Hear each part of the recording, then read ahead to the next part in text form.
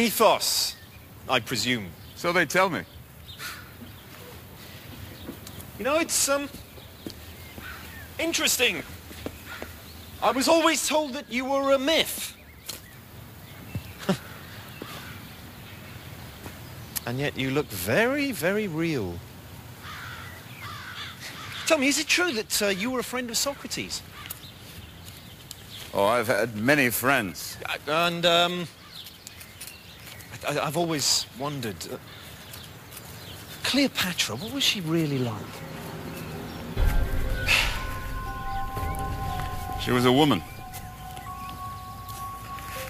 She loved. She lived. She died.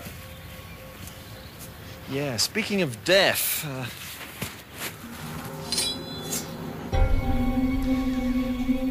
you seem very vulnerable.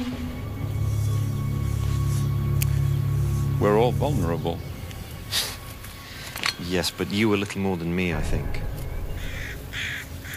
I mean, a lot of people might want the head of a 5,000-year-old man. A lot of people might want to listen to a 5,000-year-old man. I suppose that's true. I mean, 50 centuries, after all, you must have learnt a lot. Knowledge, wisdom, that sort of thing. Truth is, my beliefs are very simple. Yes, I've heard about your beliefs. Do you really think that there's no such thing as evil? Only fear. So what, Genghis Khan and Hitler were just children playing up? There were men, driven by fear, to commit evil acts. And if their mother had loved them truly, then it would have been a different world. Could you say it wouldn't?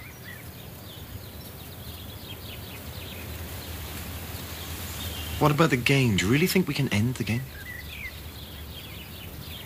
I think it's worth trying. Even if it costs you your head?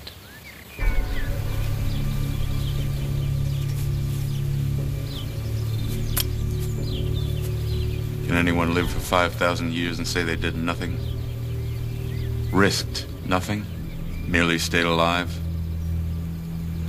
It'd be pointless. Some might think that that experience was worth saving. I'm not one of them. But we can talk about it.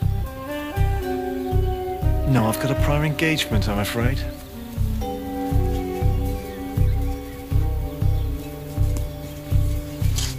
I didn't catch your name. No, that's right, you didn't.